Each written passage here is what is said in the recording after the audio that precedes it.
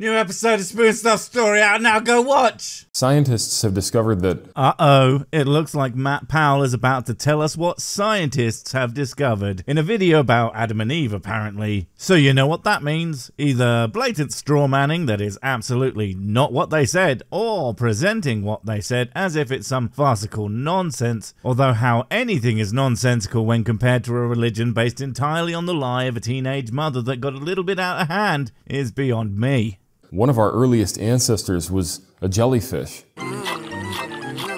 Ah, so that's the way it is. Okay, I mean, play all the clown music you want, play all the SpongeBob clips you want, but the idea that if life came from simple, single-celled organisms, that at some point a jellyfish-like creature could have been somewhere in the chain hardly seems like much of a leap. I mean, you would take literally any point in the chain and present it as if it's stupid. But Matt, if this is accurate to what has been said, do you think whoever said that came to the conclusion based on absolutely nothing? Or that it's because there is some evidence to suggest that? Oh shit, right, evidence. I'm pretty sure he doesn't believe you should have proof to believe things. Just a book and a willingness to lie to people about science, aka creationism.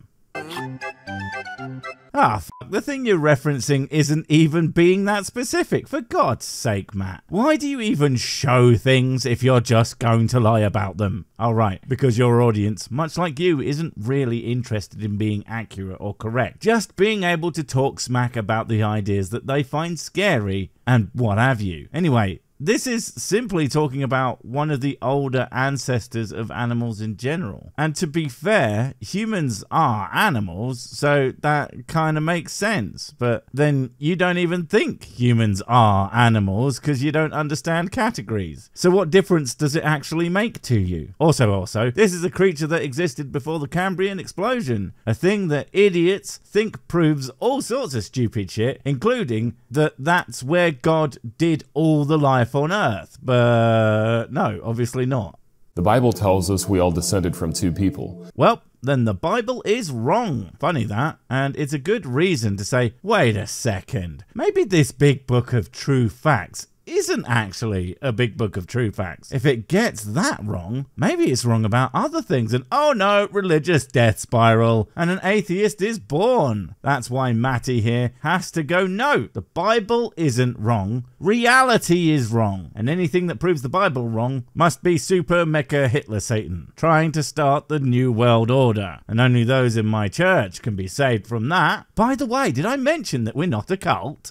And just common sense will tell you... If I had the opportunity to delete any phrases from the collective minds of everyone on Earth, it would be the concept of common sense. I hate it so much. Not only is common sense not common or sense, but it's hardly ever even the same thing to so many different people. Because what seems like it should be common sense to me will be something you barely have the ability to grasp, and what is common sense to you will be ludicrous nonsense that everyone on the planet besides the morons who agree with you will know is obviously being spouted by an idiot. That if humans are producing humans and you go back far enough in time, then you get whatever it was before humans were a thing, and instead humans' common ancestors, and a shit ton of them too. Because I have a basic science education and have never been beamed in the noggin by a collapsing building or whatever other extremely heavy objects simply must have fallen on you to cause this staggering level of incompetence. You get two initial ancestors that brought into existence the population that we see. No, what the f*** are you talking about? We already know that's not how populations grow, at least not in humans. If you only have two humans and they keep, what did Ken Ham call it, marrying each other's brains out, eventually the gene pool will be spread more thin than the brain cells at a creation convention. Meaning that those humans will be unable to sustain a population and within almost no generations flat will get wiped out. And let's say that genetic flaws aren't an issue. Well, you would also have what I'm going to call the banana problem. That is to say, without a diverse gene pool, if some disease comes along that you don't have protection for, then no one does, and you all immediately get wiped out. Just like how, because most bananas are effectively clones of each other, diseases go absolutely hog wild, crazy fast through banana plantations, because there's just nothing to slow it down. And so don't let people fool you. Yep, don't let Matt fool you into thinking he's not a liar and an idiot and someone who is literally incapable of ever listening to the things he's told, or just plain choosing to ignore it all, even though he has been corrected more times than possibly any human being alive because of how much wrong shit he says constantly. But you should let me fool you into giving me all your whiskey. But that's only because it's deadly instant poison. Yes, you'll die immediately if you drink it, so give it to me. I'll get rid of it for you. Into thinking that it's irrational to believe that our ancestors were humans. Humans' ancestors were humans. What are you talking about? The only difference is that it is irrational to think that, considering that evolution is a real thing that happens, that if you go back far enough, while all the other animals are evolving around us, humans are never changing for no reason other than how special Matt Powell thinks he is. And that is the real meaning of Christmas, or something asinine like that. It's surprising that I even have to say that, but... Only surprising to those who don't know that you are missing out or just outright denying a fact about reality. If you know that's what he's doing, then it's not surprising at all. Well, first it's hilarious, and then it's infuriating, and then it's disheartening, and then it loops all the way back round to past hilarious again, right into drinking, because it's the only way I can cope.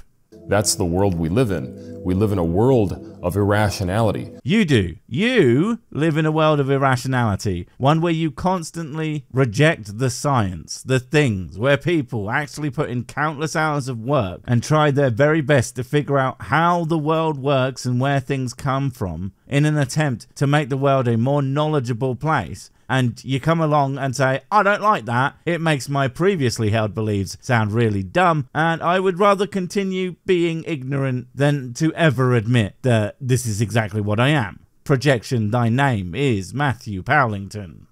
Of scientific illiteracy. Holy shit, irony police. Fucking shoot this man out of a cannon into the sun, please, because fuck me. You sitting there telling everyone else they are scientifically illiterate is about the richest fucking thing I've ever heard. The audacity of this absolute brainlet to sit there and pretend he gives a shit about science and that people understand it properly. You can see why I have to drink. Where did I put my small bottle?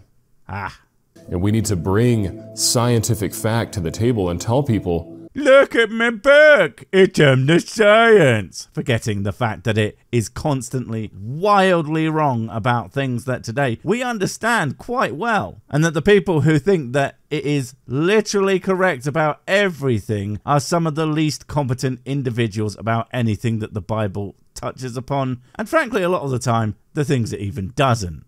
God created this world. That's not science. Even if it's true, there's nothing in science that demonstrates that. So right here, right now, even if 100% fact, to state it as if it is a fact and you know, is unscientific, because you didn't come to that conclusion based on facts and evidence, but rather because it makes your pee-pee hard or whatever other reason it is. That creationists are so very into the Bible. I mean, it has to be a sex thing, right? Come on. We know for a fact that it must have happened in the way that the Bible describes. But it doesn't? What are you talking about? There's nothing in the Bible in regards to science that is even close to our understandings of basically fucking anything today. And even the things it kinda sort of vaguely gets right are so much more complicated, and yet the all-knowing God didn't feel the need to bring any of that extra shit up. In fact, he seemed to know about as much as the people of the time did about any given subject. Almost as if it came entirely from their brains and nothing else. Hum-de-hum. Because humans produce humans.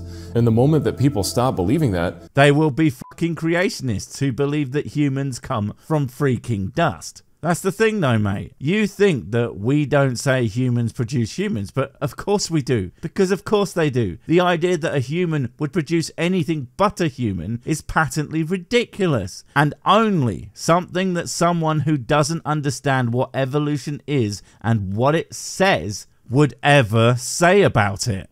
Is the moment where they start believing in science fiction and that life on this planet descended from single-celled organisms that came alive on rocks. What are you talking about? Apart from being a really weird straw man, I mean, on rocks? What does that mean? But yeah, life started as single-celled organisms. That's how it would have had to happen. Unless it was actually science fiction and there was some agent that put it there, and also all the effects we observed that show that evolution happened. Nope, they don't actually count, because this same agent actually makes it so that stuff can't happen for some reason. Do you have any proof for that agent? Yep. You see those guys out in the middle of fucking nowhere that think that people can get pregnant from ghosts? Well, everything they say must be true. You're a fucking idiot, Matt.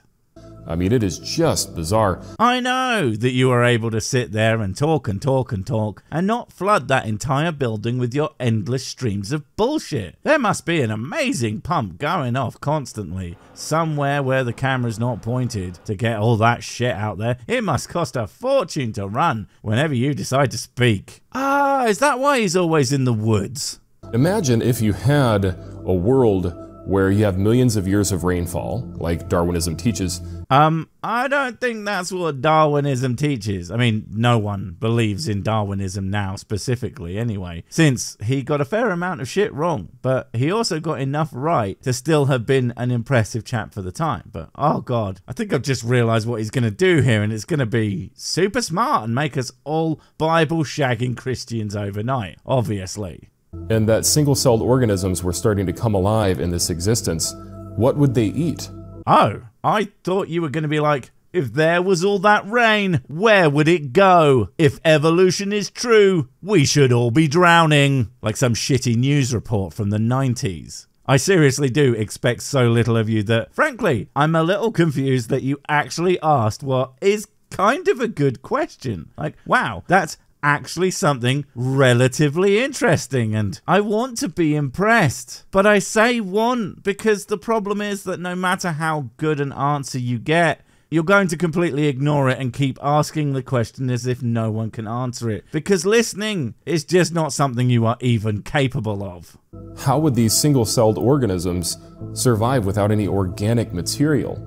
Well, for one, E is not actually super accurate, but let's just say that they would more than likely metabolize hydrogen sulfide and carbon monoxide until eventually photosynthetic bacteria evolved and would use sunlight to build sugars from carbon dioxide and water. That shit took me 2 seconds to look up, you silly, silly twat. Come on. What are they going to eat? Hard rock? Because that's the thing, you don't need organisms in order to consume things. Like, if they are made from the building blocks that are around them, then they would just need more of those building blocks. It's not actually that complicated. The fact that you didn't even try to come up with an answer, the fact that you just automatically jump to, it must be impossible, because otherwise I'm a big dumb. I mean, for fuck's sake, there are all sorts of micro bugs in the world today that eat all sorts of non-organic shit today. Seriously, it's like you don't even want to know the answer. Oh, right, yeah, of course you don't.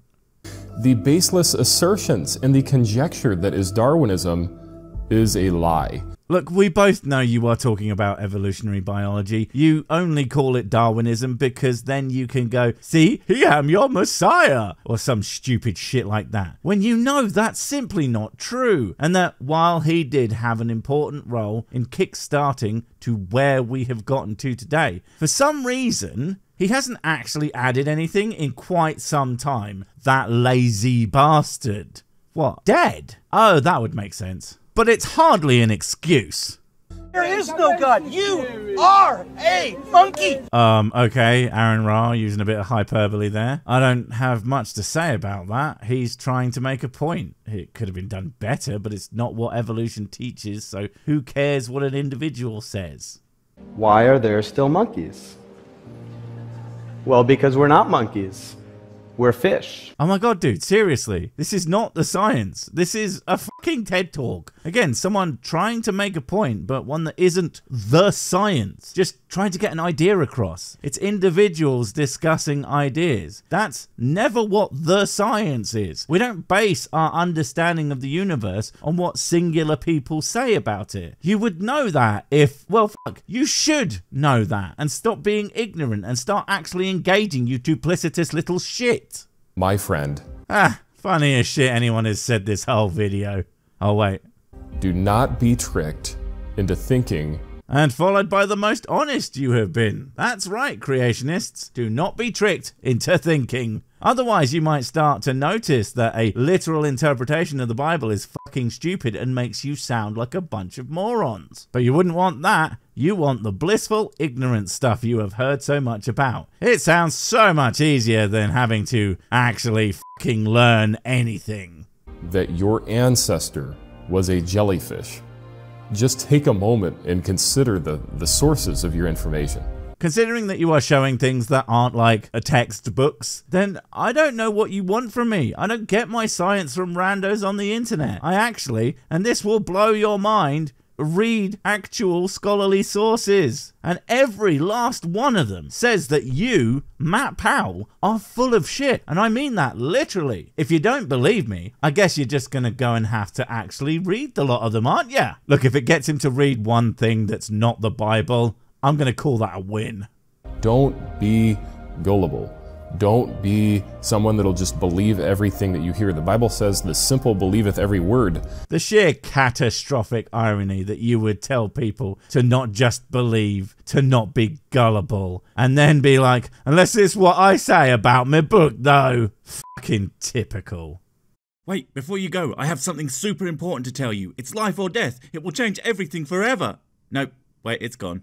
Oh well, probably wasn't important. But while I have you, don't forget to comment, subscribe and notify. And if you want more of my smexy voice, check out Mrs. Six's channel Spoonstaff Stories, where I narrate and voice all the videos, and she does the work. And if you want to support the channel, check out the merch store for cool t-shirts, or check out Patreon, memberships and PayPal to support directly. Finally, follow me on the medias of social to get completely pointless guff and to keep up on the latest releases. Oh, I just remembered what I was going to tell you. Whatever you do, don't touch the